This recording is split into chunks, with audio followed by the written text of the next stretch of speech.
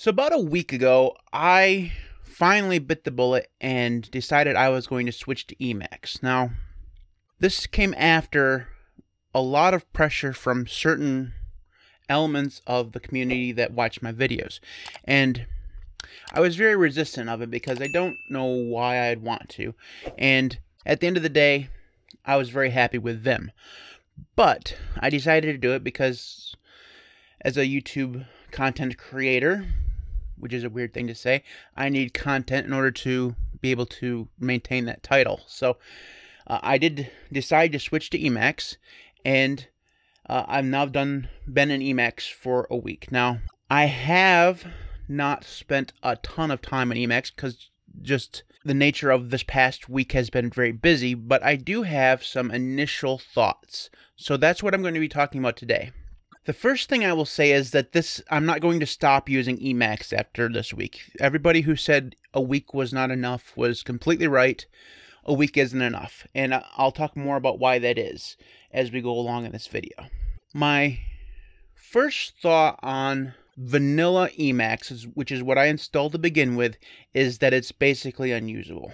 And I say that because the key bindings are horrendous. They're just really bad. Now, those of you who use vanilla Emacs will say, but Matt, or if I'm going to be Muda, but Matt, sorry, I've always wanted to do that, you can just change the key bindings. And that's true, but I did not want to go through and just imitate Vim, which is what I would do anyways.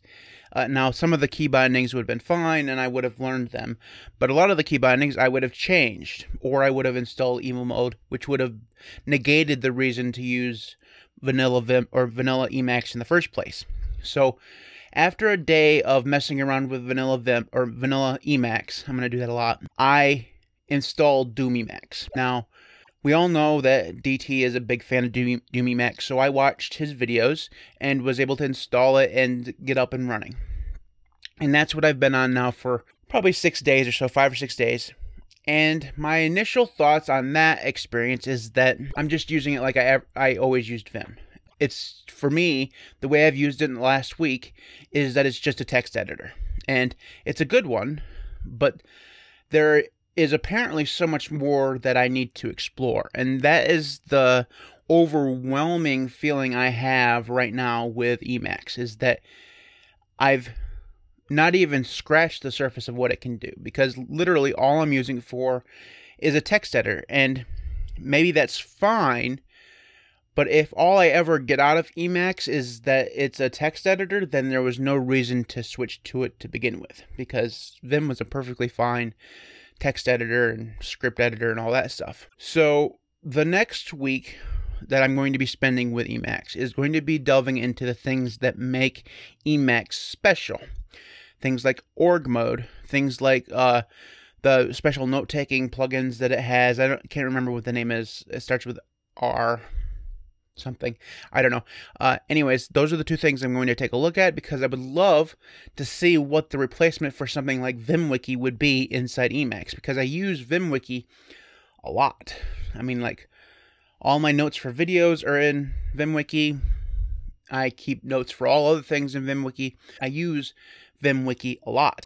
So if I can find a way to replace VimWiki inside of Emacs, that'd be cool. Now, I would also like to take a look at the email client, because Neomut has stopped working for me for some reason. I don't know why. So it'd be interesting to try the email client inside of Emacs. And I wouldn't mind trying some of the other features that I discover as well. So I'm going to stick with Emacs for at least another week, maybe 2, before I make another video about it. As of right now, I have no other thoughts on it other than Doom Emacs does an okay job of imitating Vim enough where I really haven't noticed. Now, I will say that I prefer using Emacs in the terminal. And honestly, I had no clue you could do this until somebody in one of the comments sections from the video last week told me I could do this. And I much prefer using Emacs in the terminal. But that even further solidifies my interest in using it just like Vim, because to me, and I actually have an alias here that allows me to use it just like I would use Vim, except for instead of V I use E, and it just opens up Emacs like that. Now I haven't installed the Emacs daemon yet, so it is a little slow, but I'm not all that worried about that. I don't care. But again, because I'm using it in the terminal, it just makes it feel so much like Vim. So over the next week, I'm still going to use it like this, but I'm also going to, like I said, explore some of the more built-in features.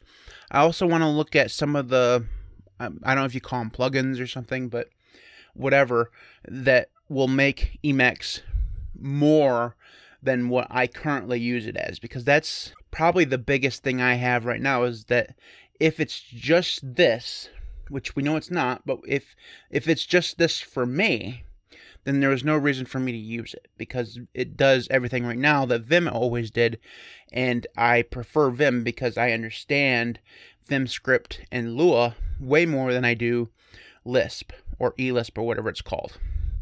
And that's the one final thought that I have, is that the syntax for the config of Doom Emacs and Emacs is so far a little bit beyond me. I've tried to change the font. I keep getting errors. I don't know why, because I just copied somebody else's code block and I still got errors, so I don't know what was going on there. I'll figure that out eventually, I'm sure. It could be something like in a YAML file, you have to have your indentations right, and you can't use tab, so maybe that has something to do with what I was doing. I don't know. I'll figure that out. So I'm still at the beginning stages of learning how to configure it. I did learn how to change the theme. As we know, that's the most important thing. So those are my first initial impressions of my week with Emacs. It hasn't scared me away yet, but it hasn't blown me out of the water yet either. We'll see if things like org mode and the note-taking plugin or whatever it's called make me more impressed with it than I am. Because right now, like I said, I'm just using it as a text editor, and it's not as good a text editor as Vim, in my opinion.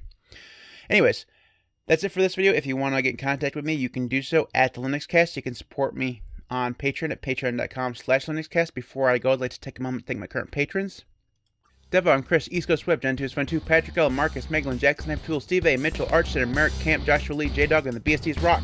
Thanks everybody for watching. I'll see you next time.